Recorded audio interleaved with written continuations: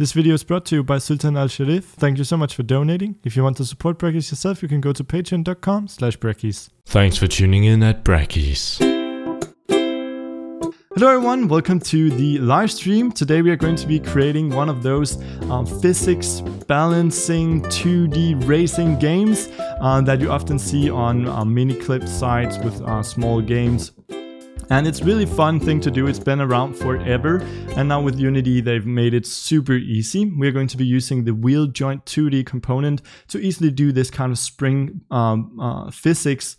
And yeah, so we're going to be doing a bit of scripting. We're going to import a bunch of elements that I will make sure to make available for you through a GitHub download once we're done. I'm going to upload this to YouTube along with the project so you can play around with everything yourself. And then we're going to be doing a lot of setup inside of Unity. So really exciting. And I'm just going to have a sip of Coke here before we get started. And let's just jump right into it. So what I want to do is begin by creating a new project. So the demo scene here, we just checked that out. And you can see how this is working. We have some live crates, and we have this bouncing car, and at the end we have a cool looking flag which currently does nothing, and then when we land on our head the game restarts. So that's what we'll be making. So let's go to File, New Project, and let's create a totally empty project here, and let's place it in our projects folder wherever that is on your system. I'm going to switch to 2D here, and I'm going to name this Balance Racing Game. And let's hit create project, and I'm just going to save that, and let's wait for Unity to create all of the necessary files in order for this to function. And that might take a little while, but it shouldn't be too bad. And as you can see, I've prepared some different graphics here. I've prepared a car, a crate, a goal, a map, and a sky, and we're just going to be using those. I'm not going to show you how to create those. It's really simple stuff, all of it, and I am again going to make this available to you once I upload it to YouTube, so you will get your hands on these, but it's really something that you can just Google your way to or open GIMP and use something really simple. So the first thing that we kind of want in here in our empty project is well, a map. So let's start by importing our map here, and this is a Photoshop file. You can use PNGs or JPEGs or whatever, and we'll also need a sky to have a nice looking background. So let's take these two files and let's drag them inside of Unity and wait for it to import, and we'll select both of them and turn them into sprites. I can see it's already done that for me. That's because I selected 2D by default. Just make sure you change it to that. And everything else looks pretty fine, except our map here is actually pretty huge. So I'm just gonna bump up the max size, and I'm also going to make this a true color. I don't want any compression on this asset. So everything else looks good, except I want to decrease the pixels per unit to make it bigger inside of the game. And I also want to do that to the sky. So I want the sky here to be really, really big. It's not that big in terms of pixels. It's only 400 by 225. So let's just increase the pixels per unit here to really blow it up. So now we can take our map and we can drag it in here. And you can see we have this huge looking map already, and it looks quite fine. And what we really just need is a sky behind it. So let's take our sky, drag that in as well. And you can see it fills up our entire main camera. And we are going to be moving around our main camera. So let's just make sure to parent our sky to the main camera as a child object. So we can now move around our main camera and the sky will move with it. That means that our sky is totally static, but because it's so blurred out, you aren't really going to notice it. So what we can do then is just adding a few sorting layers here. We're going to have one for the background.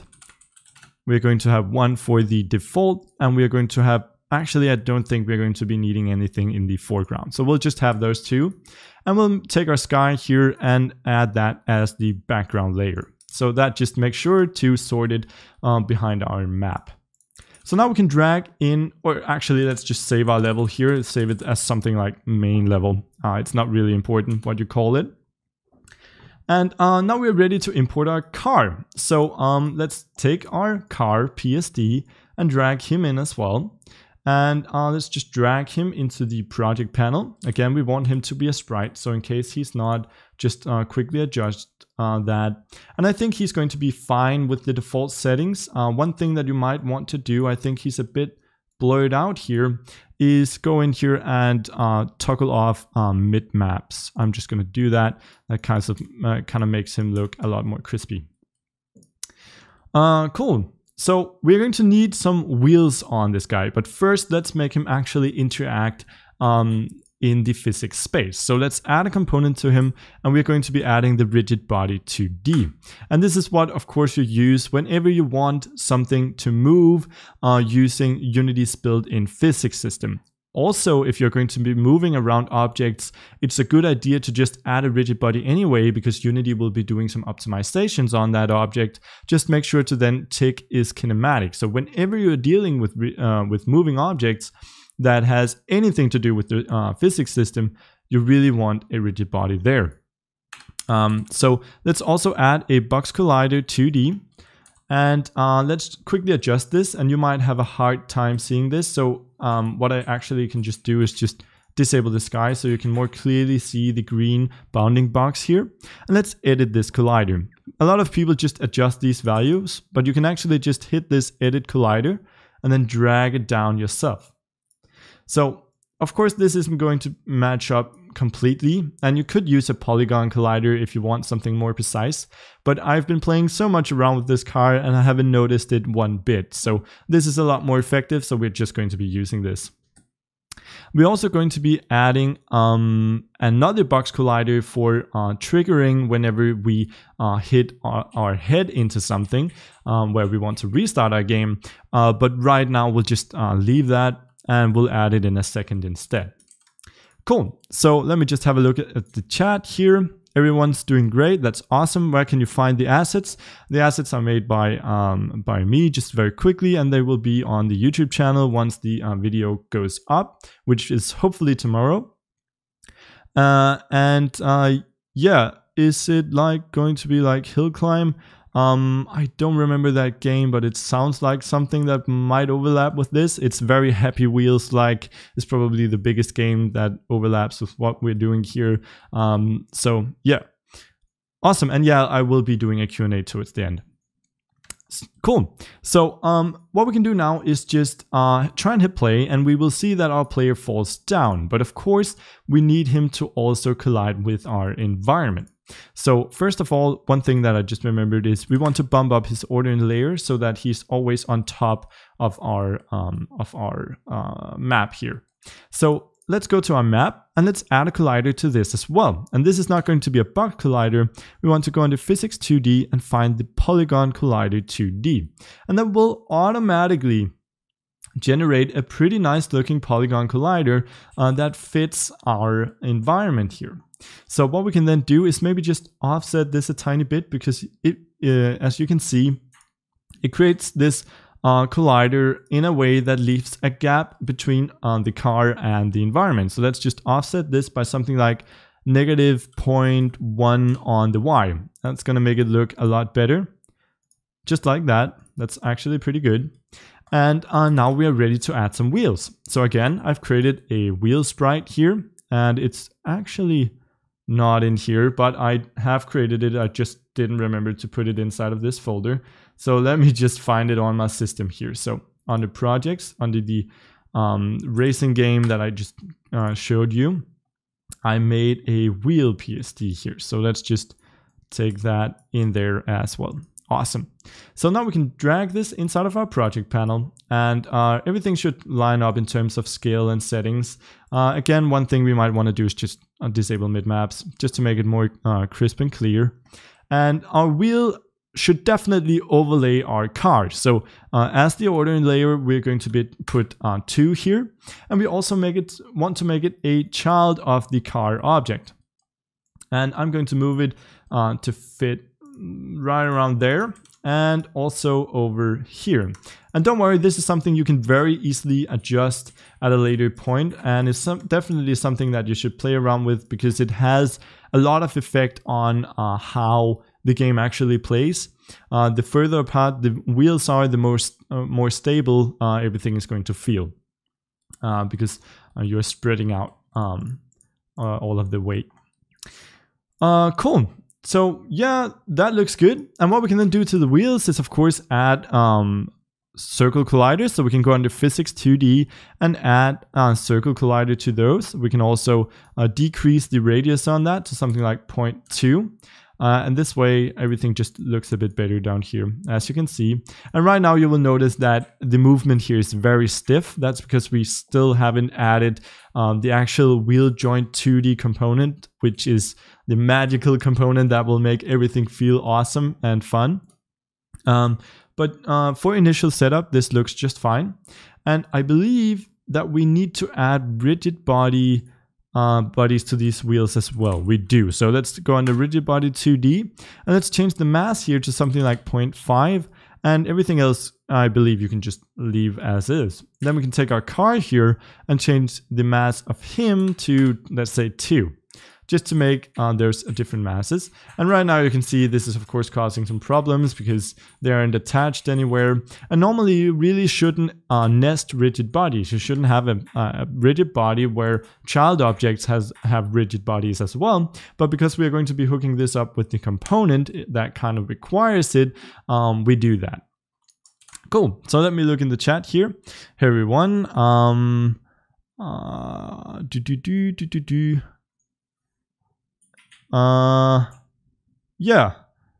Yeah, the point of this stream is making a complete game tutorial in one stream. That's totally true. I'm pretty much just doing a live tutorial, and then towards the end we'll do the Q&A, so looking forward to that, of course.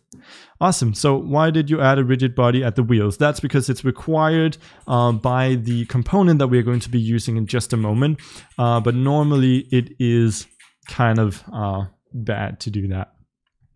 All right, so let's just continue. I'll take a sip of this so I don't sound like a very old person. And we can continue. So on our car here, we want to add 2 new components. So let's do that. We are going to go into physics 2D. We're going to scroll down and find the wheel joint 2D. And we're actually going to add this twice. And maybe let's just go ahead and add another one. So let's just search for wheel joint 2D.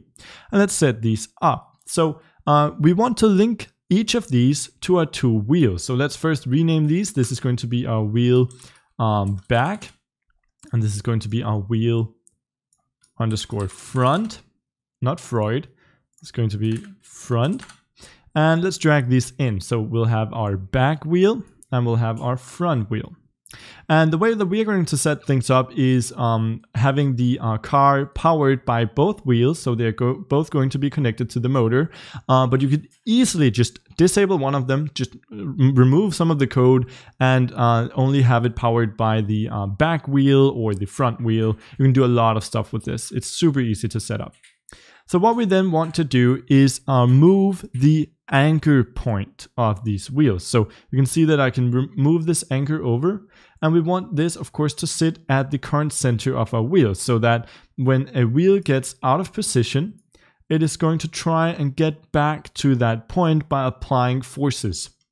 And we want to do that with the other wheel as well.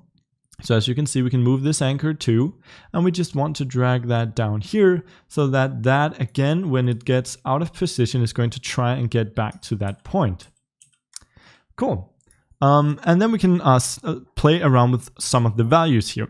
Most importantly is everything under suspension. So the suspension is of course what allows us to have these wheels actually act as physics objects instead of just being very static. This is what gives this bouncing effect and what applies forces to get the wheels into position.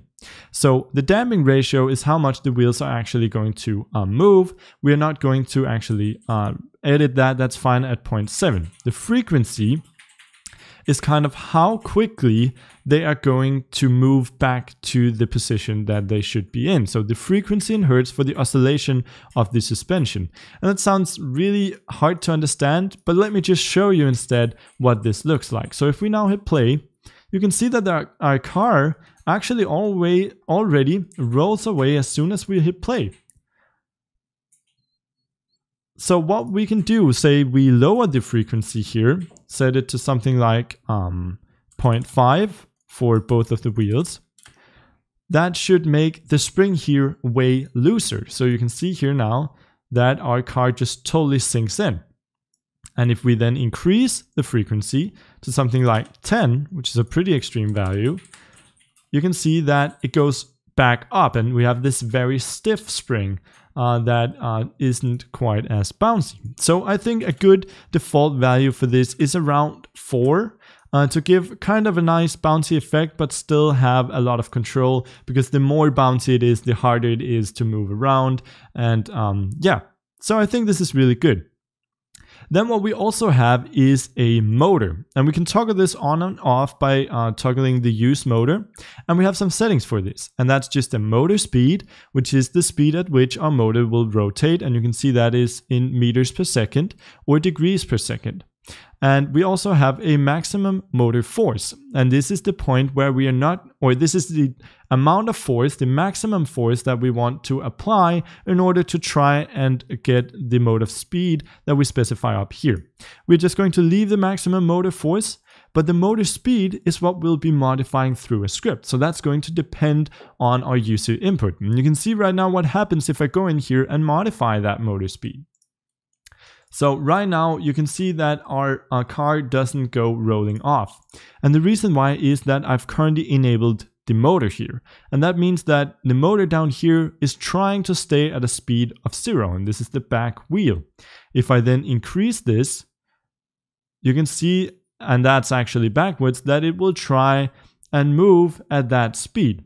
However, because of physics not always doing what you want, the car is just going to go sliding because the friction of these isn't, well, infinite. It is going to just slide away and generate some heat down here, but Unity doesn't include that.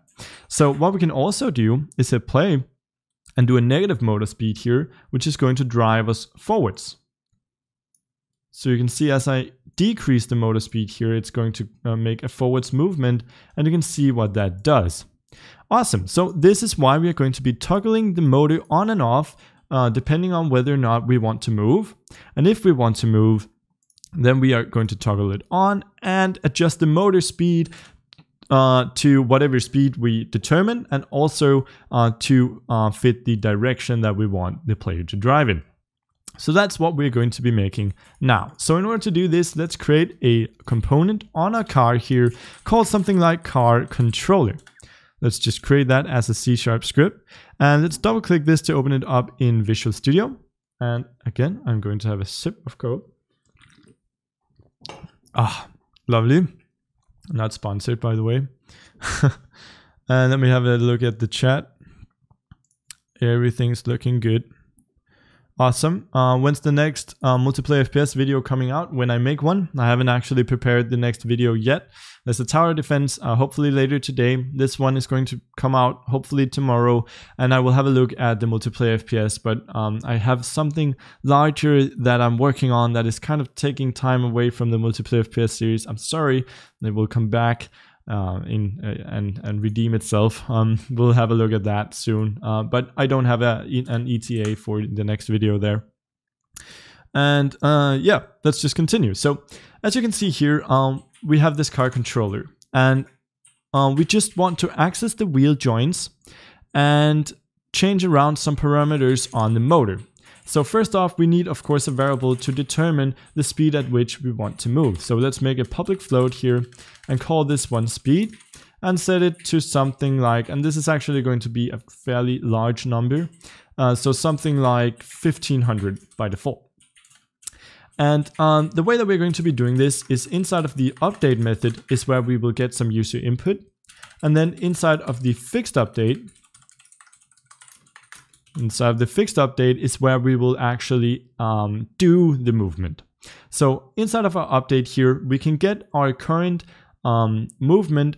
Up and down is going to adjust forwards and backwards, and left and right is going to tilt the car. So in order to get our forwards and backwards, meaning up and down, we are going to use input.getAxis, and we are going to get the raw axis here, and we're going to get the vertical axis. And this means that we're getting a value between -1 and 1, and it's going to be 0 if you don't press a key, it's going to be 1 if you press up, and -1 if you press down. So what we can use this for is setting our motor speed equal to this value and then multiplying it with our speed in order to get, well, in order to control how fast we want the car to move. So let's first off store this in a private variable, and this is going to be our movement. And let's just default that to 0. And we are simply going to set movement equal to input.getAxis raw vertical. Let's also multiply it with speed. And because we know that a positive value moves our car backwards, let's also put a minus here so that we reverse that situation. Then we can go into our fixed update and we can access the wheel. So let's create a reference to that wheel. So we'll create a public, and this is going to be a wheel joint 2D. And this is going to be our back wheel.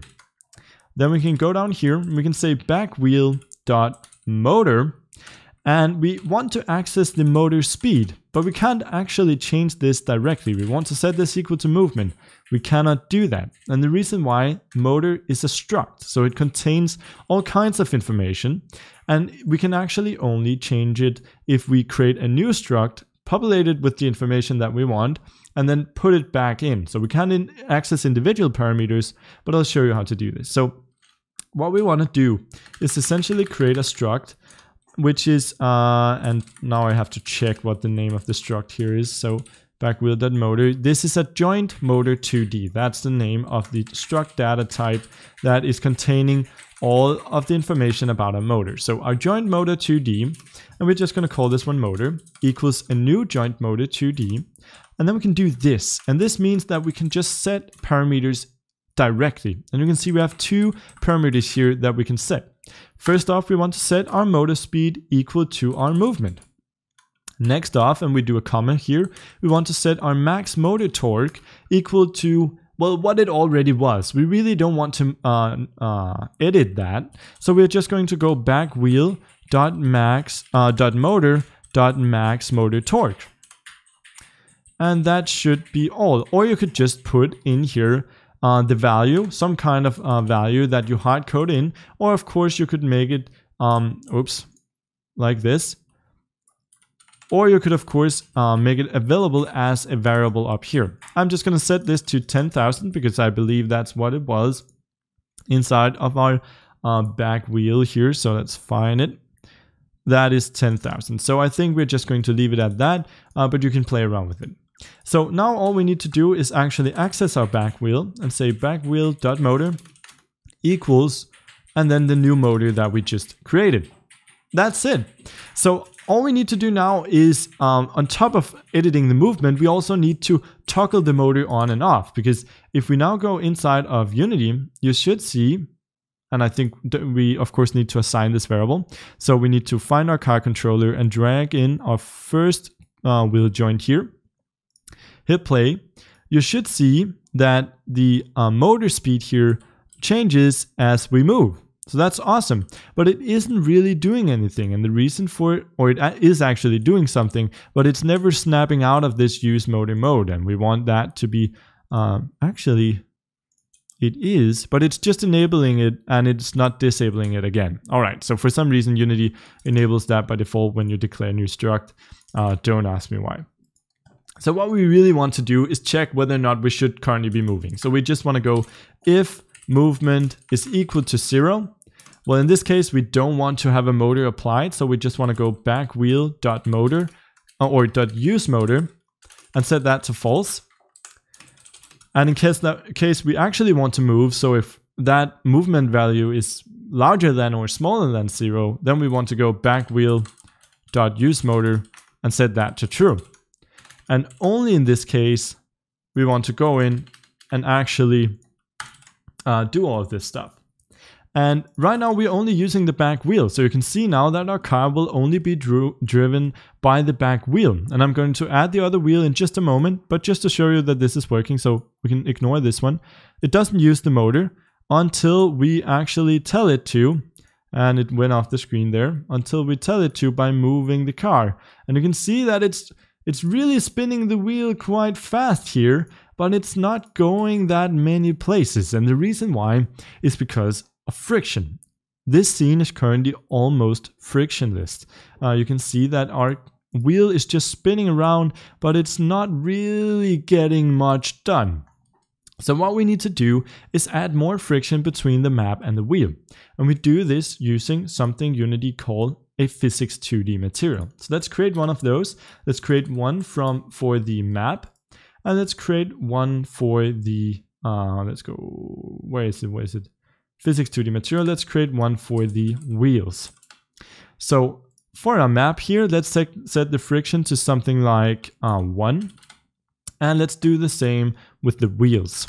That's quite an increase in friction, and it's not necessarily realistic, but it is what many of these games use in order to get that nice effect where you have a lot of control, and where if you're good enough you can almost drive in a vertical position. So that's a lot of fun to play around with. And this also allows you to easily create an ice map where you don't have that much control by simply going in and changing the friction on the map to 0.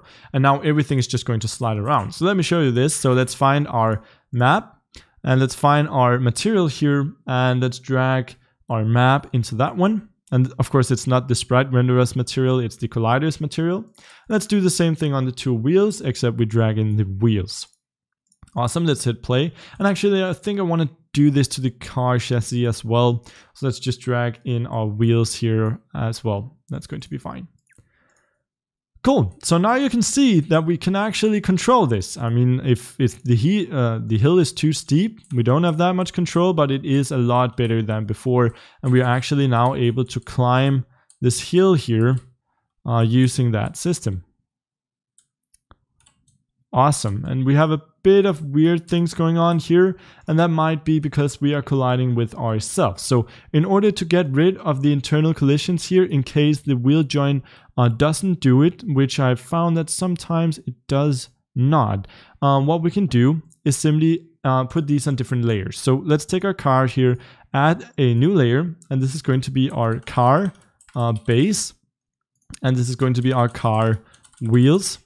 And we can take our 2 wheels and add the car wheels layer, and we can take our car and add the car base layer. And we don't want to change the children there, we want it to be that object only. So that should fix some of that stuff. Awesome.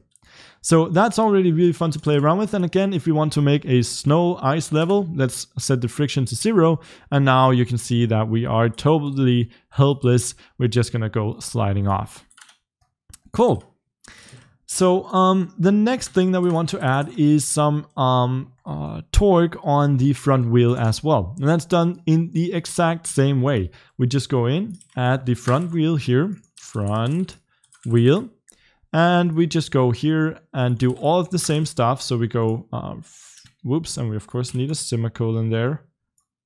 Don't know why I didn't do that. So front wheel, use motor, false.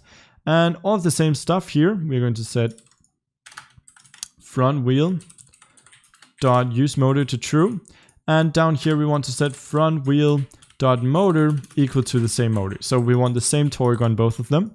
And now when we play, or of course we have to drag it in, so we might get some errors here. Okay, it didn't hit play. So we can drag in the secondary wheel joint, and we should now be able to move using both wheels.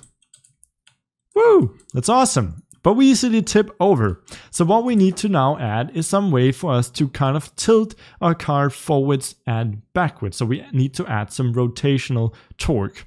And before we do that, let me just have a look in the chat. Yes, I'm going to upload this video to YouTube. A lot of people saying yes down there. It's awesome. Thanks for helping out with answering some of this stuff. Let's see, what's the difference between fix update and regular update? So regular update is called every time the computer draws a frame. So that's a graphics thing. When we draw a new frame, which means 60 times a second, 120 times a second, often a lot of times a second, that update loop is going to call. And that is the most frequent update.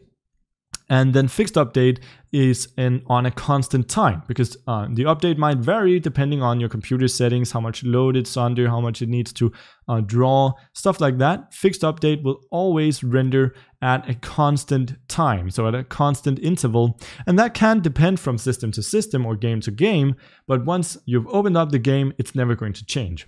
And that's why we do physics stuff in there, because you can always count on it having the same amount of time between each step, and you can have your physics code run at a separate on a separate rate than all of your graphics code. So you can have your graphics code run really fast and not do physics iteration every time. That could be really taxing. Or in case you're doing a lot of graphic stuff, you could have the physics stuff do a lot of calculations in between frames in order to get more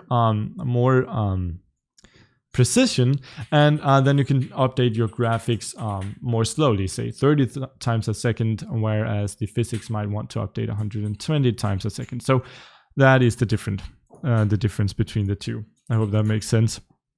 Awesome.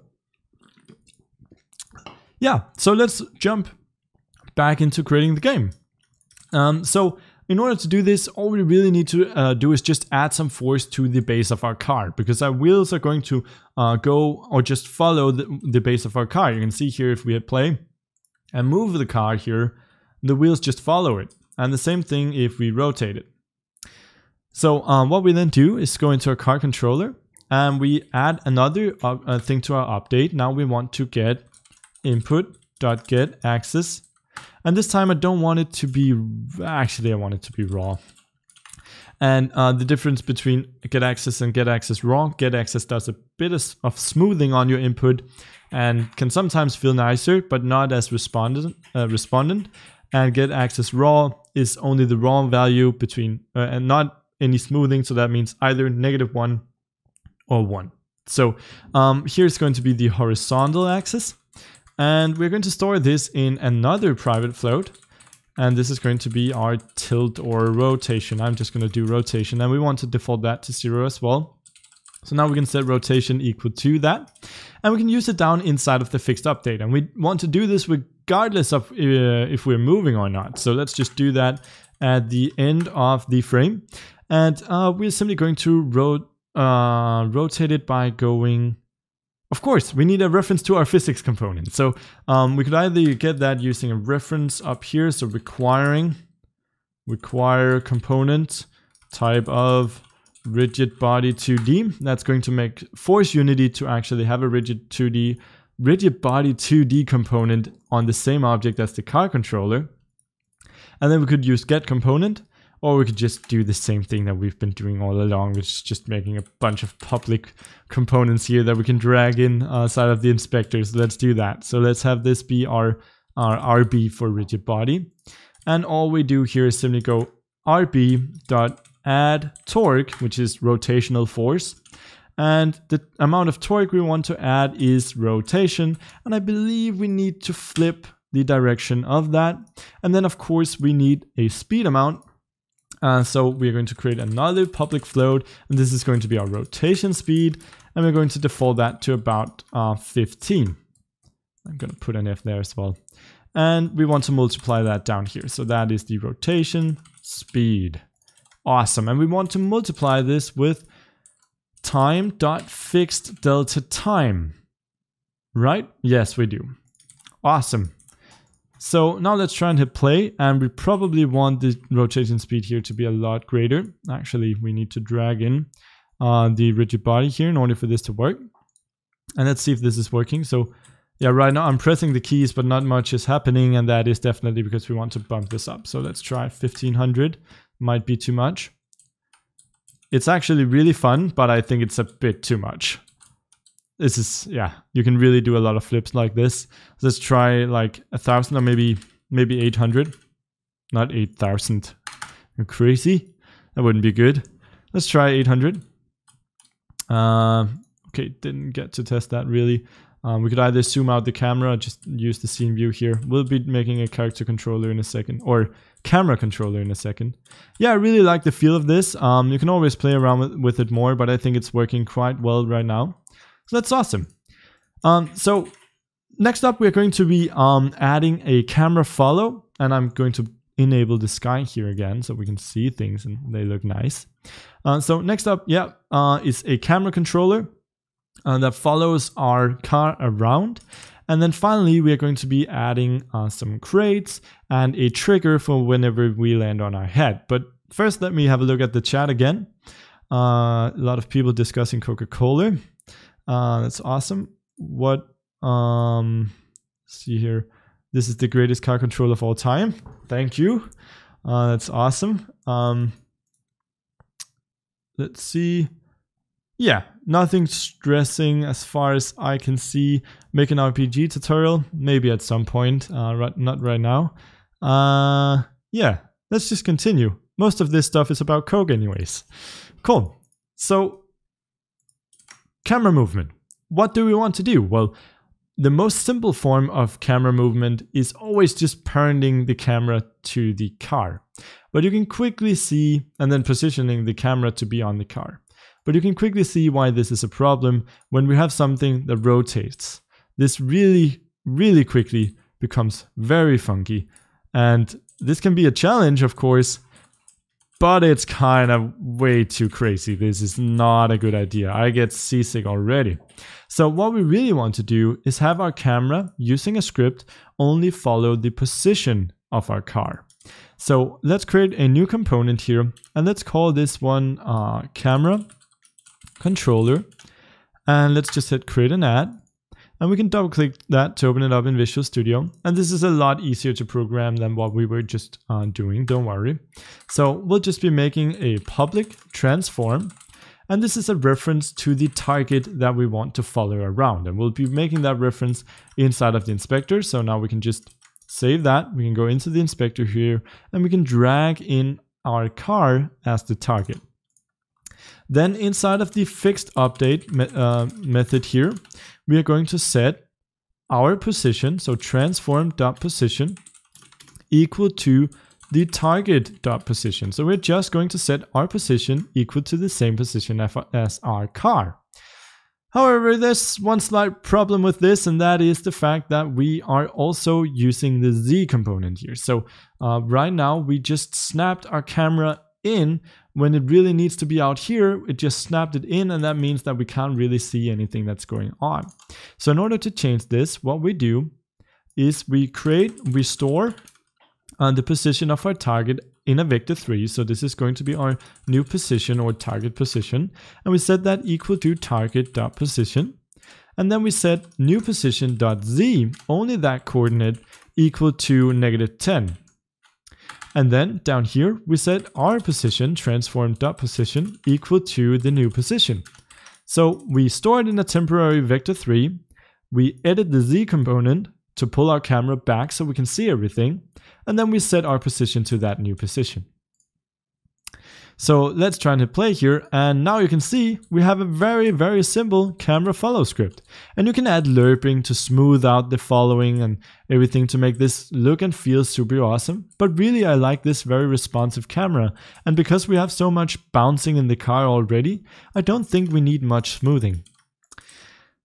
So that was the camera script, quick and easy. And let me just check the chat again here. Let's see. Is there any option if there are multiple random.range not give the same numbers? I'm not totally sure what you mean here. Random.range is not instanced the same way that the C# random generator is. So that should give you random numbers each time. But what you can do is specify a seed. So you can give random.range a seed, which means a number that if you use that multiple times, it's going to produce the same numbers. But as soon as you change the seed, it's going to give you a new number. But by default, it should just give you random numbers each time, no matter where and how many times you use it. Am I going to do a backflip / front flip reward? Not right now. That is a bit more complex. You would have to do some checking to see whether or not the user actually does that, and that code could quickly become a bit complicated. I'm thinking about how to do that. So not at the moment, but you can definitely experiment with that on your own. You just have to keep track of the car's rotation and add an event if that increases. Yeah, it's actually not totally easy to do, but it is doable. But not for this video, I'm sorry. Some stuff about how I learned Unity and stuff like that. We are going to take that at the end of the stream, where we're going to do a Q&A. It's going to be a lot of fun. I'm sorry that I'm not going to answer that kind of stuff right now. This is Unity 2D, totally correct. All of the graphics are done in Photoshop and will be available with the YouTube upload.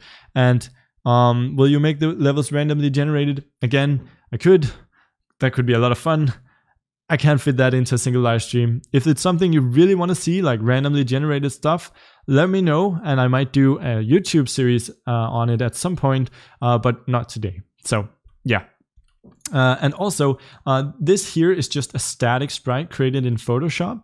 If you want to make this procedural or easier to manipulate inside of the Unity editor, there are a lot of really cool plugins for this on the store, on the asset store. They're not free.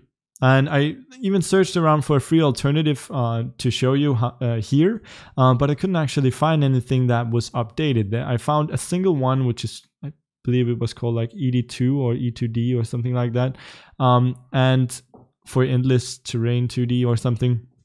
But it was just, the code was too old and not maintained, so yeah, couldn't really get it to work. I would have to rewrite a lot of stuff. So. But there are definitely assets for that on the store.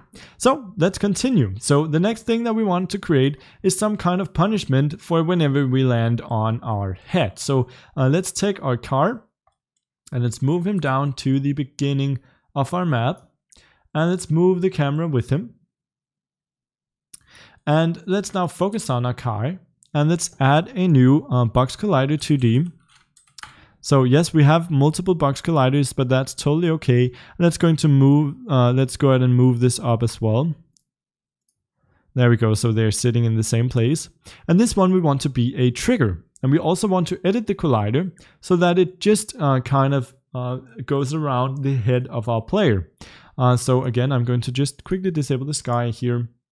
And let's hit edit collider and drag this in. So position it somewhere around there. Oops. Let's try that again.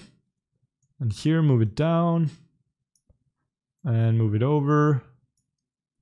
And something like this looks pretty good. The colliders are overlapping a tiny bit. So what we'll do is we'll take the car collider here and actually move that down a tiny bit. I think that's going to be fine. Something like that. And you can of course go in and add a polygon collider again if you want it to be more detailed. So I really like this. And what we'll then do is utilize the fact that this is a trigger. So we'll create, you could use the car controller, but we'll create a separate component, which is something like end game. Or we could also make it something like a game manager, but let's just call this end game. And all this is pretty much going to do, if we open it up, is whenever something enters our trigger, so on trigger enter 2D, this is called every time a collider enters the trigger, then we want to restart the game. So we want to be using Unity Engine .scene management up here. This will allow us to load new scenes or reload the current one. And we want to go scene manager .load scene. And the scene that we want to load is the currently active scene. So let's go scene manager .get active scene. And then we want to get the build index of that because the load scene doesn't take an actual scene. It only takes either a build index or a name. So we can just save that now, and we should see that as soon as we start the game, it restarts. Actually, it did not, but they are overlapping. But the problem here is if we have something else hit the player, the trigger here should pretty much be called no matter what hits us. Not only if it's the map, also if it is our own car here. If I try and re-enable this, actually it doesn't do that. That's really weird. If I try and offset it. I'm really impressed by this. So it doesn't do it with internal colliders apparently. So let's just try and make a new 2D sprite here. Just select some default sprite, some UI sprite. Let's just add a component to this. So let's add a collider, box collider 2D. And we should see, there you go. So it pretty much registers with everything. So what we could do here is just have the car not collide with itself. So what we do is we go under edit and then project settings and then go under physics 2D, and we go in here and we say, well, the car base, we don't want that to be able to collide with the wheels, and we don't want the car wheels to be able to collide with themselves, and we don't want the car base to collide with the car base. So there we go. So now nothing on this car should collide. So we can just hit play and everything should work fine and dandy. And if we now jump on our head, you can see that the level indeed does restart. So that is pretty much all of the core functionality that I wanted to put into this game. I also want to show how I added some fun physics crates, and let's also add like a finish flag down here. And we can maybe even do a quick trigger on that just to show you how that's done. So again, I'll have a look in the chat and we'll continue. Why not use a solid color for the background? Could totally do that. I just wanted a bit more detail. It might be hard to see on the Twitch stream, but there is actually a bit of clouding inside of this, and I just think it looks a bit nicer. Why not a circle collider? You could totally use a circle collider. There's no issue with that whatsoever. I just wanted to make it a bit tall, and you can't really do that with a circle collider, but you might be right that it's better. So I'm gonna put it online when it's finished. Totally. I'm going to put it on GitHub and on the YouTube page as a separate video, but only tomorrow. I think it's because you're using on trigger enter, nothing is entering it. Well, I tried kind of moving the collider around to see if it would enter, but for some reason it didn't really do it. But sometimes Unity does that. It's kind of hard to know when Unity is entering something and stuff like that. What you really want to do is just be safe by disabling that kind of collision. Why using polygon colliders instead of edge colliders? Super good question. Not for any particular reason. You could go in here and use an edge collider 2D, and the only reason why I used a polygon collider is because it just sets itself up. In here you really have to go in and edit it yourself, and you could totally do that. It doesn't take long, but there's no automatic way to do this, so I just wanted to use the polygon collider. But if you're really interested in getting this as performant as possible, use the edge collider. That's totally true. How do I activate the full screen game view while I'm not playing? Well, you can go up here and right click and hit maximize, or you could just use shift space. This is some of the most awesome, this is probably the most awesome Unity shortcut and one of the least well known. If you just shift space over any view whatsoever, it's going to maximize it. It makes it so easy. For example, inside of the animator, sometimes you have hugely complex stuff inside of the animator and you don't have multiple screens. Well, in case you're on a laptop, or well, if you don't have like a multi-screen setup, you can just hit shift space and easily focus on whatever it is. Just tab out. It's so awesome. It's a really good shortcut. Off topic, do I use SSD or HDD? I use both. I have two SSDs. I have one for my Windows system, and I have one for video editing on and doing stuff like that, and then I have one hard disk drive for storage and programs, or like not so important software. All right, so a lot of questions coming in. I'm sorry, I'm going to continue the video here because it's not too good for the YouTube video, so might even cut this out. But we'll just finish up the game and we'll do a lot of Q&A. Don't worry about it. I am up for a lot of answering of stuff. I still have more Coca-Cola to go, and I really need to stop saying that brand. I need some money. If you're out there, Coca-Cola, I'm totally willing to do. Awesome. So yeah, what do we want to do? Let's start with the flag here. Let's just put that in really quickly. All you want to do is take the flag, the goal here that I created, which you don't have. You can find one on the internet, or you can wait for tomorrow. Just drag it in here. That easy, and place it. There you go. That was all I did for the preview video there. I like it. I like to place it a bit into the map here. I think that looks pretty nice. And I'm just gonna pause the game here, take our car, and drag him over there and replay the game. And you can see how that looks inside of the game. So now let's just make this interactable by, on the goal, adding some kind of collider. In our case, we're going to be adding a box collider 2D. And if you haven't noticed, I really like box colliders. And we're going to mark this as a trigger. We're going to add a component. And this is just going to be our goal component.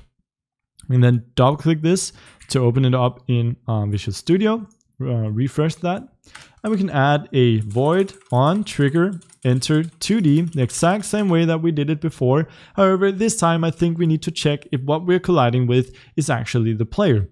So whenever you only want to collide with one thing, it's really easy to just check for a name or a tag. And in our case, we can just tag the car as player or as car. So we gather some information about what is currently entering the trigger. To do that, we go collider 2D and we call this collision info. I'm just going to call this call info. And call info now contains information about the name of what we hit, the tag of what we hit, and other stuff like the collider and the game object itself. So now we can simply go if collider info dot name dot tag is equal to player. Well, then the player hit us and we can continue to the next level. You can continue to the next level. Since I'm not going to be making a next level, I'm just going to throw in here game 1. There we go. So now we have a win state and it's an actual game. And then we can maybe just reload the scene so people can play again, because let's face it, this level has infinite replay value. So let's go in here and import scene management once again. Go scene manager dot load scene, and the scene we want to load is scene manager dot get active scene dot build index. Whoops, we need to specify this as a function dot build index. Close that off. Save the script. Done. Hopefully done. Let's try. So let's move our car over. Let's find our car. There's our car moving over. Hit play. This camera snaps over there. Let's try and move through this. And it's restarting the scene, but it's not throwing a debug.log statement. That's actually really, really weird. Unity should definitely do this. Is it somehow restarting the level without getting to actually throw the debug.log? That is so weird. And it shouldn't even do this because it's not tagged as player. I have no idea what's going on. Oh, of course. Of course. So what is happening is our flag isn't firing, but our car is. So we're registering that we're hitting the flag. I'm so dumb. So what we do now is just go inside of, well, how do we get rid of this? Let's see. We can go inside of our end game and we can add a collision info here as well to kind of specify that we don't want to do this if it's the flag. Actually, we could also add all of this code into the end game. There are multiple ways of doing this. I don't really know what I want to do with this. I don't know.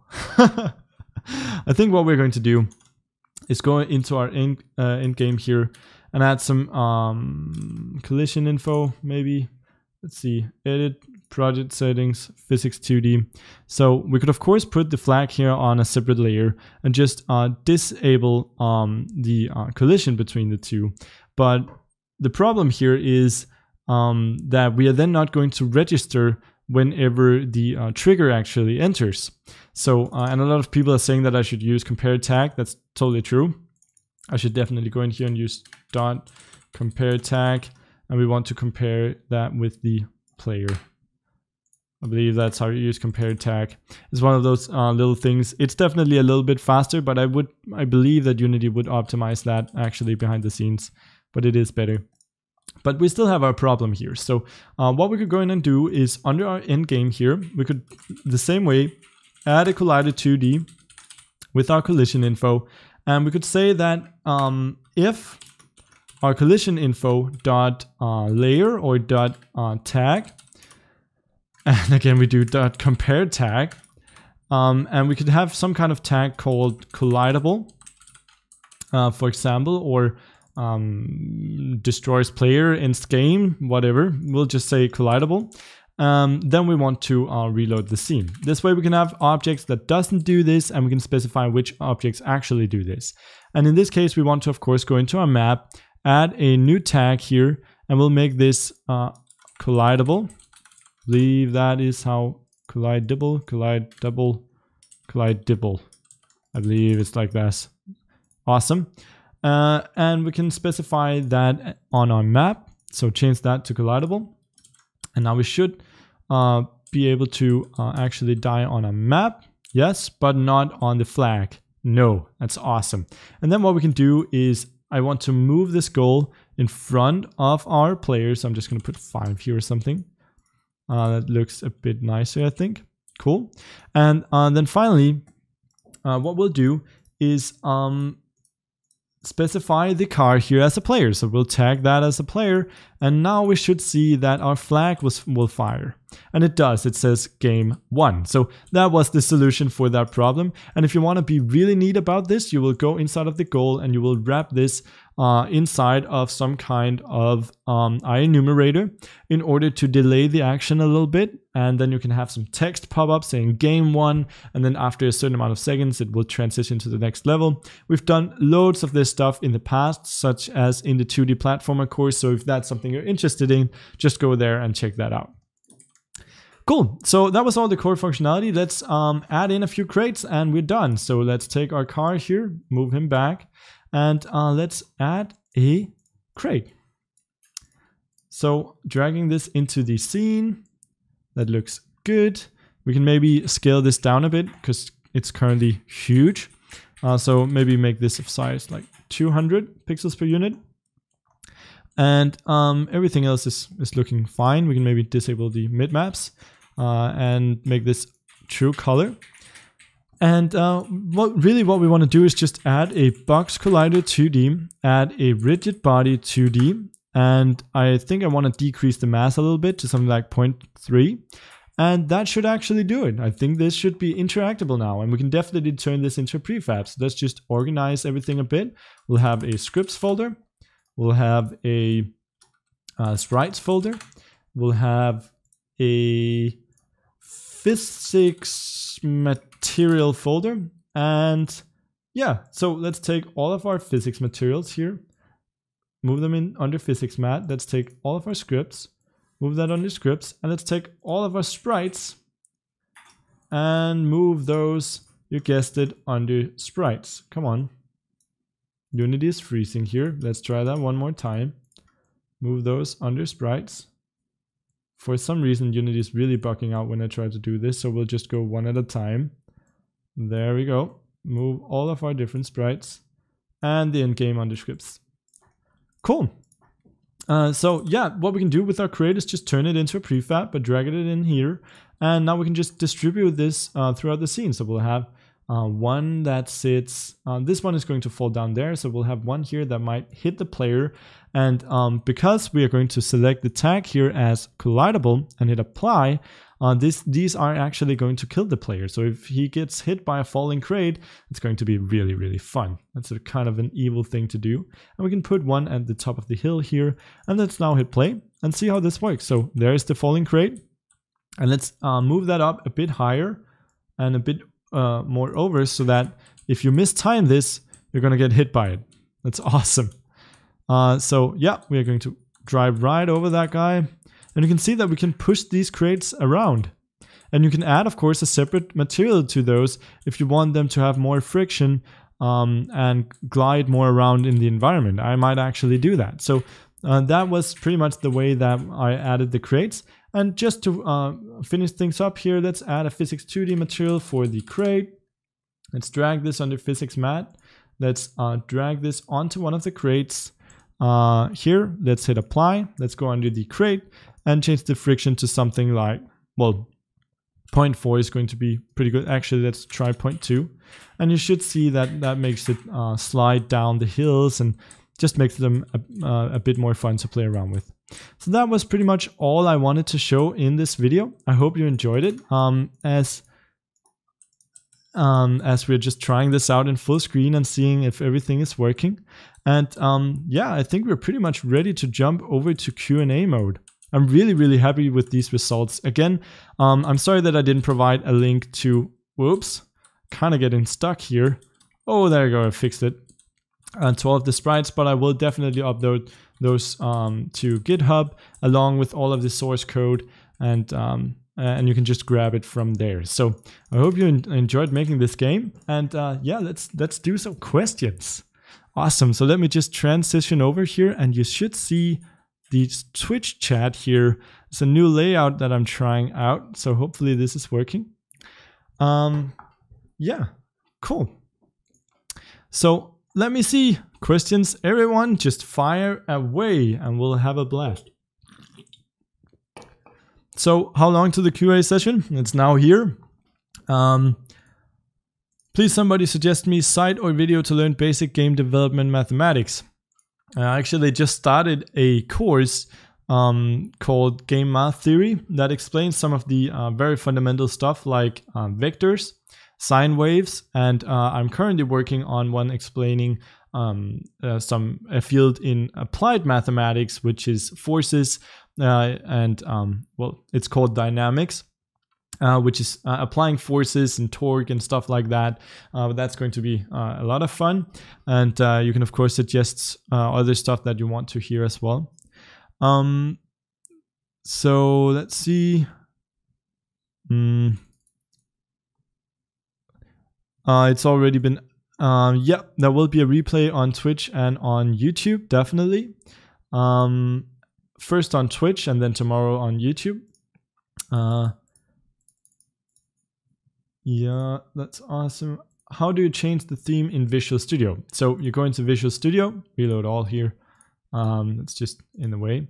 You go Tools, Customize. Nope, Tools, Options. I always forget this. And you can go in here and edit everything. There's so much stuff in here. Also fonts and colors, and you can go in and edit every single thing. But what you normally do is download a theme of some website. There's a lot of websites for this. I'm just gonna find the one that I normally use. If you just search for Visual Studio themes, I like to use the one called Studio Styles, studiostyle.es.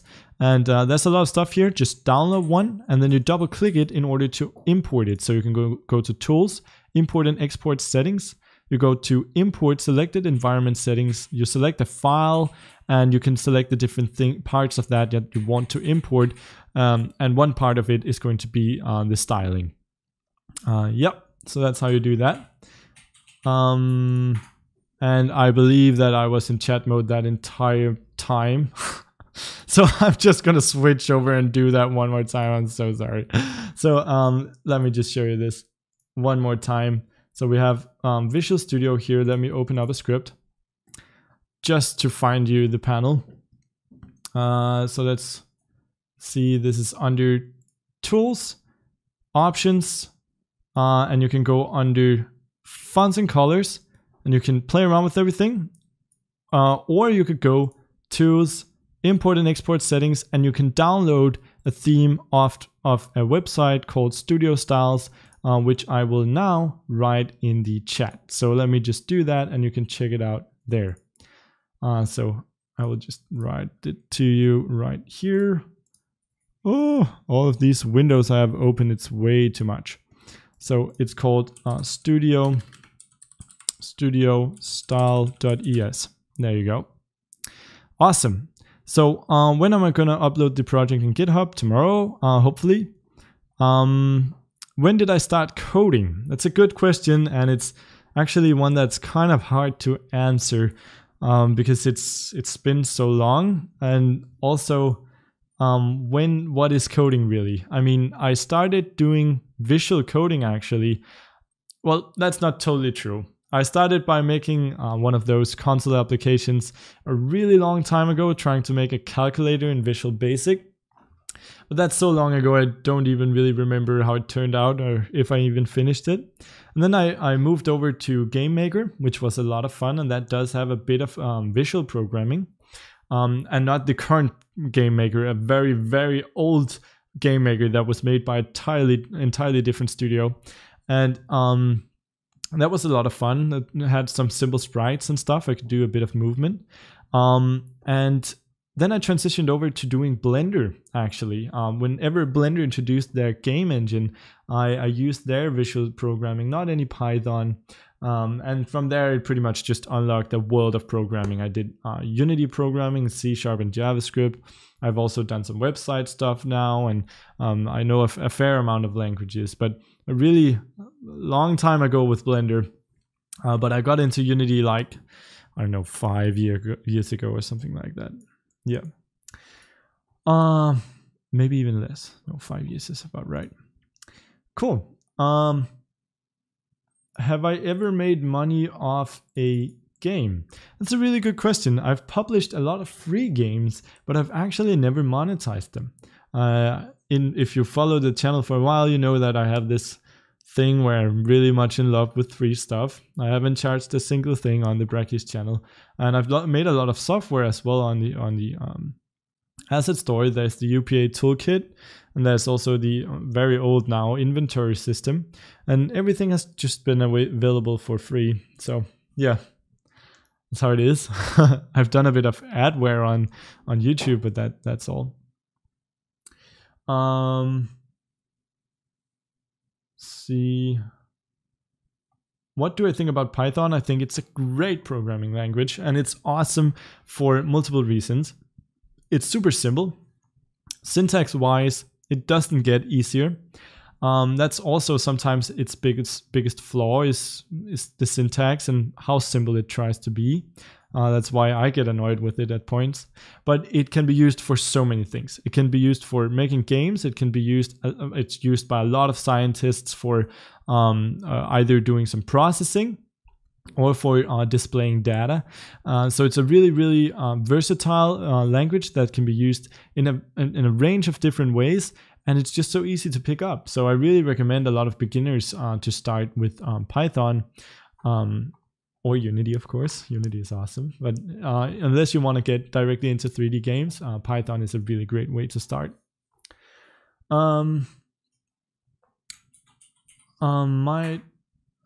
Could you do a my top 10 tips in Unity video? Like the shift space tips you talked about? But you have some great tricks up your sleeve. Thank you. Greetings from Sweden. Hi in Sweden. Yeah, that's a pretty good idea. I could definitely consider that. I'll put it on the suggestions list. That could be really, really fun. I mean, I would have to think about what I wanted to put on there, but yeah, the shift space one is definitely one that should be there.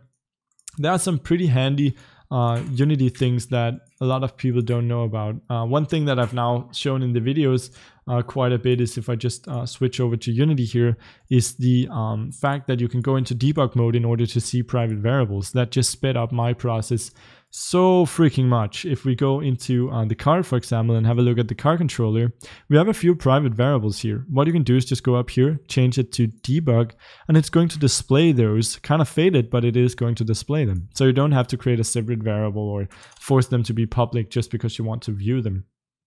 That's a really handy thing. So let me see what else. In scale from 1 to 10, how hard is Unity C# for me? That's a really hard question. It totally depends on what I want to do. I mean, the language itself is really just an extension of myself at this point. I've written so much code in C# and for the Unity API that I pretty much just know what to write, and I don't have to look that much stuff up. Yeah, but it's just practice, and you will get there, and it will become easier. In the beginning, it was totally scary and impossible to do, but it gets easier. So bring up the Twitch chat here. What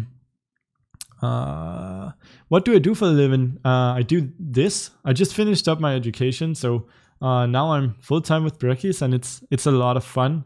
By the way, thank you so much to all of the Patreon supporters. I haven't mentioned Patreon all this time. If you want to support me and the channel and all of the videos and these live streams, live streams are only made possible because of Patreon.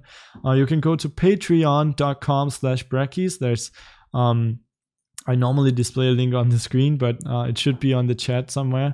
And you can donate with a monthly recurring donation. It means the world. It's what makes me able to do this, because YouTube AdSense is, the rates on that kind of stuff is really, really low. So it's amazing if you guys support, and thank you so much to the people who are already doing that. But yeah, this is my full-time job. So yeah, a lot of people, or some people, are asking for the full-time, for the final game here. So I'm just going to switch over and show it in action. This is the final game. We have the controls working. We have flying crates and this kind of stuff. And oh, I flipped over, right? So I'm actually really bad at this game. And I've always been bad at these types of games. I don't know. That's maybe why I wanted to create one myself, so I could make it easier. Didn't succeed on that, I guess. Make a mobile RPG tutorial. That's something that I'm not going to do. I'm sorry. RPGs are really content heavy and therefore take a while to create. They also require a lot of programming. You pretty much need a team in order to do an RPG. And for tutorials, that makes things even harder. And mobile is just narrowing things down and making the hard to do stuff almost impossible, because then you have to worry about optimization and everything. So I'm sorry, that's not something that I'm going to be making a tutorial series on. What education did I just finish? That is also a good question. The Danish term is gymnasium, which is basically the equivalent of high school. So yeah, just finished that up. What do you think about C++? Is it a good programming language? This is a very broad question. I mean, C++ is great in many ways, because you can get super performant native code. Your code runs so fast. You have a lot of control, and so much stuff is written on C++. So of course, it's a really, really good language to know, because sometimes you just have to delve into the really hardcore stuff. But it's also full of pit traps, and it's not beginner friendly in any way. And sometimes you're scratching your head looking at something for days in order to fix it. C++ can either be really fun because you make super performant code, or hell, because that super performant code can be just as hard to debug. Let's see.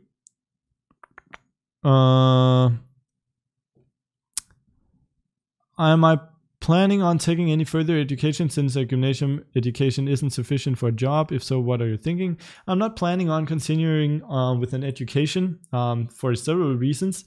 The first one is I don't feel like it. I got kind of tired with my education towards the end. It was a fine place that I went to and everything, but I'm really happy to not be in the educational system anymore. What I really enjoy is making videos for you guys and programming and doing game projects and all of this stuff. All of this interaction is super fun, and I just don't have the time, and I'm not really able to do that if I'm in an education at the same time. So that I would have to sacrifice some of this, and that's not something that I'm really to do right now. But of course, I might have to do something at some point, so we'll see. Am I new here on Twitch? Yes, I'm fairly new here on Twitch. This is my third live stream. I do a monthly live stream. In case you haven't seen the YouTube channel, you can go to youtube.com/Brackeys. I do tutorials. So hi to the guys who are discovering me through Twitch. Twitch is not my primary thing. This is a scary thing. This is odd thing that I only do once a month, but it's a lot of fun. Fun fact, C++ was my first language, and it took 3 months just to get the basics. Well, congratulations that you were able to get the basics in 3 months. Some people spend years trying to understand for loops and while loops and memory management. I mean, C++ is super hard. How old am I? I'm 19 years old. How do you have multiple people working on the same Unity project at the same time? That's a super good question. Unity has a lot of stuff for collaborating with teams. They have their own a version control that allows people to work even inside of the same scene.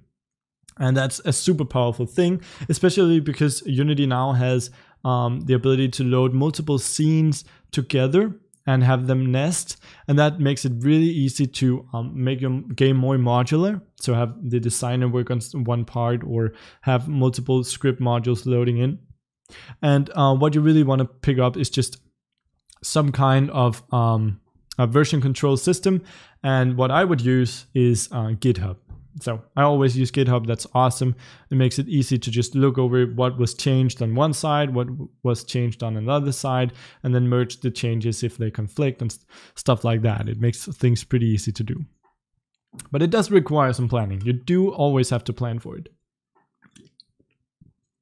Gonna make a 2D platformer fighter game. I already have a 2D platformer series. I know it isn't like melee fighting, but there are guns in there, and you can very easily just edit that to, if you just limit the range, it's basically a fighting game. Then you can add combos and some animations, but all of the other code is totally reusable. Do I know another engine for game development better than Unity? I don't know anything better than Unity, but I know stuff that is better for certain types of projects. I know stuff that arguably could be just as good. My favorite will always, or is so far, Unity, because it's so easy to change. It's so easy to extend. It's awesome for teaching. The scripting system is super solid. Everything in Unity is just a breeze to use, and it's really fun. But if you want to get AAA graphics, you can do that inside of Unity. But if you want something that works just right out of the box, I would recommend picking up Unreal 4, for example. The Unreal Engine is a great place to start if you want to make a really high quality shooter game, for example. But it's also a lot harder to use. And I definitely recommend that you only use it if you are in some kind of a team, because using Unreal as a single person just takes a lot of time, and Unity is fast. So yeah, it totally depends on your project.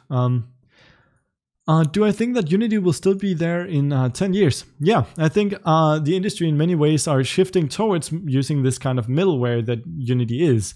This base or this engine with a total, complete, insane editor on top of it. What people did before was, there didn't exist many little game studios. All of this indie developer thing is a very new concept. And if they did, the results that these teams were able to accomplish weren't normally that impressive. Right now, people can, even single individuals or teams of 4 or 5 people can make really, really high quality games. And that's because of middleware such as Unity. What you did before was have large studios where you have a team dedicated to building an engine and maintaining it. Then you have another team dedicated to making editor tools for the artists to use. And then you have a third team for actually making the game. And Unity just takes the 2 first teams, the ones that build the engine and the ones that make the tools for the artists, and almost completely removes that workload. Of course, you can go in and edit it, and of course, you can extend the editor to do more stuff specific to a game, but it just makes everything so much easier. And I think in more years, or with more years on its back, it's just going to do more. So, is it possible to build a game without the Unity screen intro? Totally is. I do believe you still have to have some kind of Unity subscription in order to get rid of the intro, but you can do that. I don't know if they changed it, but I don't think they have. They even create a Unity screen intro customization thing that I don't know if it's out yet, but it will definitely come soon, so you can manipulate how you want to use it, or how you want it to look. But yeah, you need Unity Pro. How do you save high scores in game so it remembers after a game restart? That depends on if you mean local high scores or networked high scores. Networked, you will have to upload the high scores to some kind of server that you either host yourself or rent some hosting space. And most of the time you just save it as a text file, as a XML file, or as JSON. And another way is to just save it locally on the system. And that means just using player prefs is the easiest. If you search for player prefs, as in preferences, you can find the Unity documentation on that. It's a super easy way to save small pieces of data using Unity. Or you could look into saving XML or JSON files locally. So it's called data serialization, for a fancy word, and you can totally look into that. It's not super hard, and there's a lot of resources showing how to do local high scores. I didn't take a college with any game design course at all, and no, I don't mind you asking. So let's see here.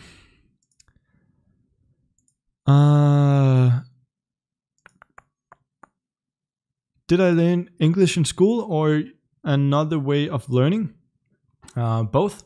I learned English in school. I wasn't a totally quick learner, but somewhat came around, hopefully. You don't think my accent is too thick. But yeah, I learned English through schools and through playing a lot of games and watching a lot of YouTube videos. I was one of those kids who would sit there and watch Call of Duty videos and learn that way. It was a lot of fun, and World of Warcraft was awesome as well. I was kind of addicted to that game.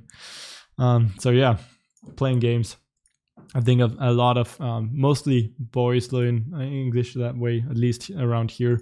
When you ask around, that's how people learn, because the English that you learn in school is very generic and doesn't really allow you to express yourselves. It's just, yeah, learned English through RuneScape. That's awesome. But that's just very generic conversations like, I want to buy an apple and stuff like that. That's particularly interesting. So I'm glad I had a computer. Do I think Unity would be a good tool to play around with artificial neural networks and neural evolution? I played around with that like last week, and it was a lot of fun. I just saw a cool video on like genetic algorithms and neural networks and that kind of stuff, and I thought it looked super cool, so I hopped into Unity and tried it out. And yeah, Unity is a great place to do that kind of stuff. Any kind of simulation is awesome to do with Unity, but Unity is also totally overkill for that kind of stuff. You could use Python or something else, but you can of course do that inside of Unity. Thoughts on GameMaker? GameMaker is awesome. It's very simple and it's very approachable, and a lot of people love it. I haven't used it too much. I've played a little around in the editor and stuff like that. I'm a Unity fan, if you haven't noticed. But GameMaker is great, really great. But only for 2D. Any tips or resource if someone wants to understand? Oh, and then the thing that's disappeared off my screen. Wait. I'm finding the question. Where is it? Any tips or resources if someone wants to get better at understanding game physics and or making their own? I'm making a video for this, so very soon, hopefully, I will have it done. It's another video in the Game Math series course, and it's about dynamics, which is a field of applied mathematics, which overlaps with physics, which is about forces, how you apply forces to an object, and how gravity works, and how those forces translate into motion with concepts like acceleration, velocity, and position. So I'm definitely going to show that kind of stuff, and that's going to be a fine place to start. But yeah, any kind of physics book will teach you the basics, and they're pretty easy to apply. I mean, if you have a basic understanding of mathematics, and especially if you know what vectors are and how to use them, you're going to be fine with doing physics calculations. However, collision detection and that kind of stuff is a story on its own. That's a very programming specific technical thing, but you can of course look that kind of stuff up. Let me see.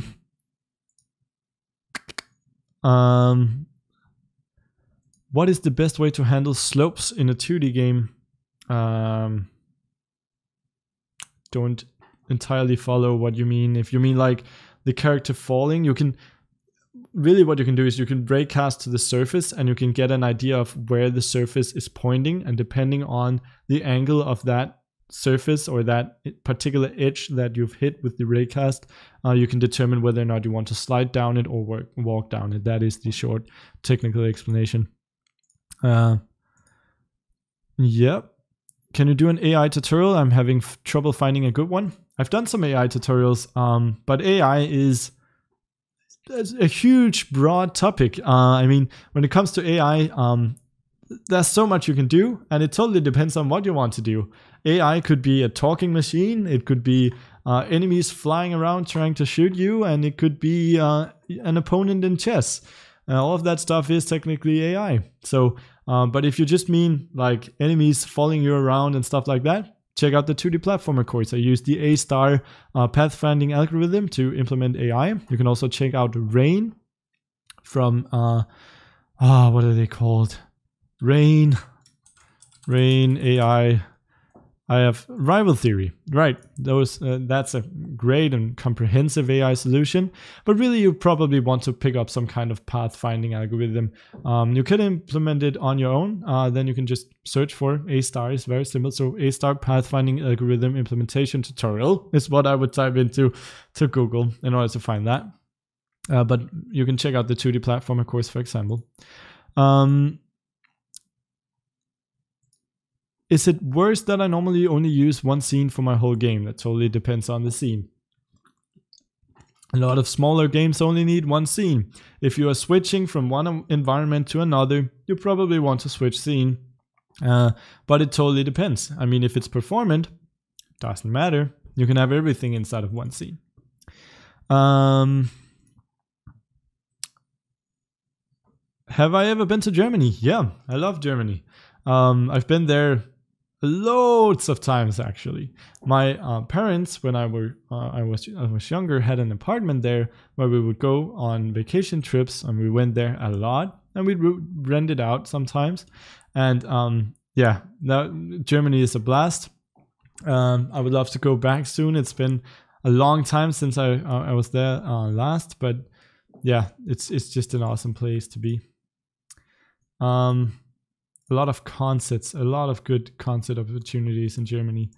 So if you're a music fan, it's a good place to travel. If I ever participated in any type of computer science contest, not computer science, no. I participated in Ludum Dare, which is a game development competition. And I also did one myself called 10 Hour Games, which was a lot of fun. But not in anything computer science specific.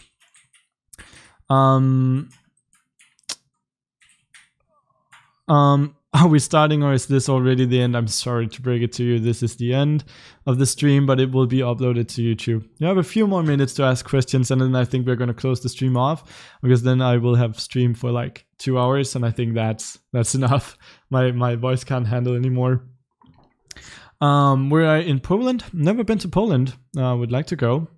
Why did you choose Unity? I'm using Unreal Engine 4. Because most of the projects that I want to do is easier to do in Unity. It's faster, it's easier to extend, it's very easy to prototype in. Unreal Engine has come a long way since I chose Unity originally as like my main engine that I wanted to do tutorials on and stuff like that. But yeah, it totally depends on the project. Do I like game jams? Game jams are awesome. Do you prefer working in teams or alone on game jams?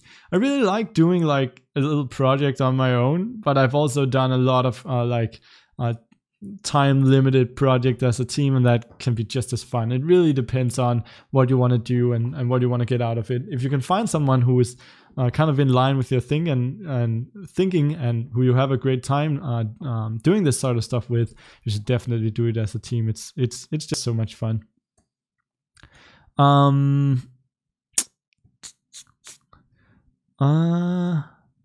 Let's see.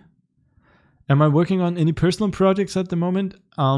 Not too many personal projects. I did a bit of neuroevolution and genetic algorithms here for fun. Also a lot of terrain generation. I've had a lot of fun doing that inside of Unity. But really, I've been working on a website, which is this huge new secret thing that you're going to see soon, that I'm really, really excited to show you guys. It's going to be, I think you're going to have a blast using it. I can't say too much right now. I don't want to spoil it until it's totally done, but it means free stuff. So that's awesome. So I'm working on something really big that I've been pouring a lot of hours into, and it's also taken hours away from the multiplayer FPS course. I'm sorry about that, but don't worry. It's not gone. It will be right back. Have I been in Norway? I don't believe I have. Maybe just traveling through, but I haven't really spent time there. Sorry. How can I learn if I have a hard time coding? So you want to program and it's difficult. It is for everyone in the beginning. No one has an easy time getting into programming. If you have a really, really hard time and find you just constantly get stuck, pick up something easier. Don't start with C++. I think pretty much the easiest thing that you can start with in terms of like real programming and not like HTML, CSS kind of stuff, not just styling, would be Python.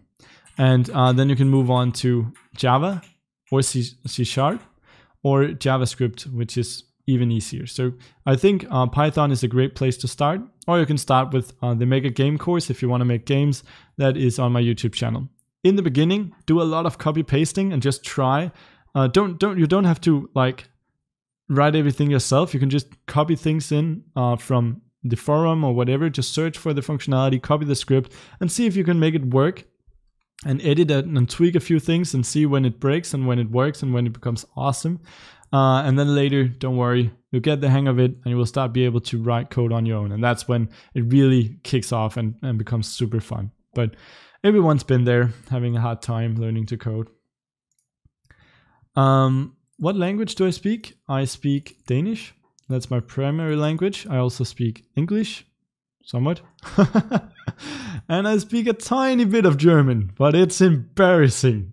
So I'm not going to do that. We get taught that in school, and it's always been kind of the language that I refuse to learn. So I'm in no way going to do that.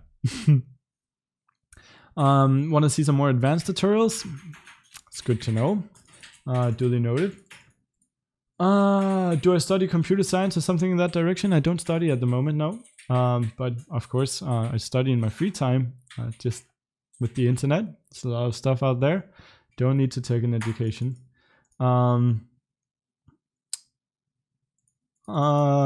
People are already asking me to do the German thing.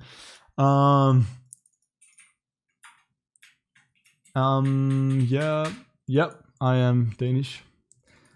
Yeah, so I think the questions have plateaued and people are now just discussing languages. So if you have any burning questions, ask them now. I don't have 3 parents.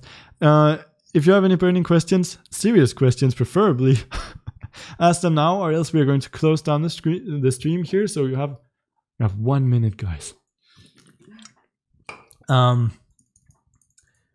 Where did I learn to use Unity? Through practice, through tutorials. I watched the Tornado Twins back in the day. That was fun.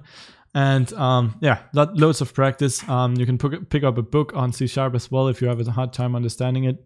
But just make some projects. Find something that you want to do and just have a go at it. Doesn't matter what it is or if you finish it or not. I think in the beginning, all you really need to do is just jump into it. If I could choose one feature they should implement in Unity, what should it be? Jesus Christ, that's a good question. Actually, I just got done watching the keynote from yesterday, and there's a lot of exciting stuff in there right now. I think the timeline has been lacking for a long time, so that's really, really exciting to finally see it. That would probably have been my answer previously, but now I have to kind of rethink that one. So I'm sorry, I don't have a really good answer right off the bat. No, I have nothing. I'm actually really satisfied with the amount of functionality right now. Most of the stuff that I've been asking about has been added or fixed or whatever. So yeah, but you also mostly notice this kind of stuff when you're really deep into working on a game, and I'm not working on any big game projects right now, so I don't have anything to complain about. Just doing tutorials, and that is most of the time just scratching the surface. What projects are planned in the coming months? Big projects, exciting projects, secret projects coming up, don't worry. Do I have a girlfriend? Yes, she's sitting next to me, and she's the admin here. She's called Sophie Bob. She's saying hi. She's moderator, so you will see her in the chat. What was my first game? That was a game called Your Game. That's not totally true. But my very first game was a console application. Then I did a kind of racing-ish, physics-based game with just cubes and Blender. A lot of fun with that. Did a lot of different stuff in Blender. The first Unity game was something called Awake, which was a horrible 2.5D platformer. And then I tried to do one called Your Game. Didn't turn out too well, where people could create their own game as a mobile app.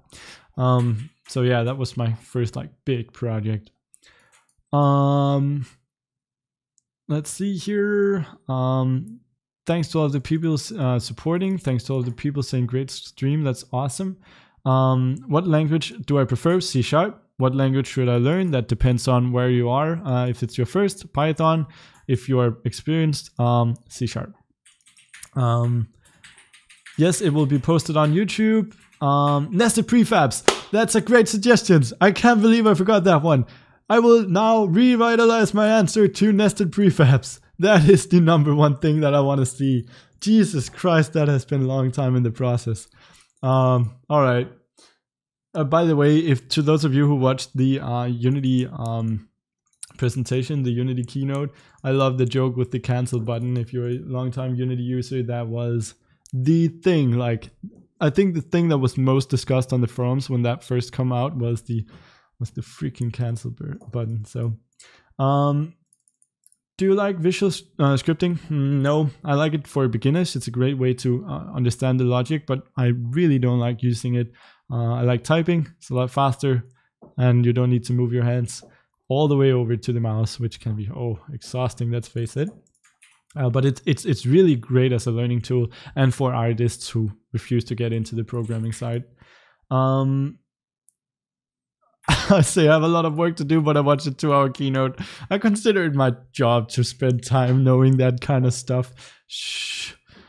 I cut down on sleep, honestly. Can you give a quick overview on how to do scripted events in Unity? I'm sorry, that's not right now. It's a bit too late. But you can just look up scripted events, Unity. There are tutorials there. A lot of them actually. I've seen some myself when I first wanted to do that stuff. I don't have time for showing you some of my games. I will do so at a later point maybe. And yeah. All right. I think we're going to close the stream here. How to read my name. We can finish with that. My name is Asbjørn. But most people just go Asbjørn or something like that. That's fine. The makes it kind of weird. So thank you so much for tuning into the stream, guys. I had a blast. It was so much fun. I hope you enjoyed the game and the stream and the explanations and the QA sessions. Now I'm going to have some sleep. So yeah, thank you so much for watching. This was a lot of fun. It will be on the Twitch archive right now in case you missed something right away, and it will be on YouTube hopefully tomorrow along with the source code on GitHub. If you want to see more of this stuff, go to patreon.com/Brackeys. And without further ado, bye guys. Thank you so much. You're awesome. Keep being awesome. Bye. Thanks to all of the awesome Patreon supporters who donated in October. And a special thanks to Sultan El-Shadif, Faisal Marifai, and James Calhoun. Become a supporter at patreon.com/Brackeys.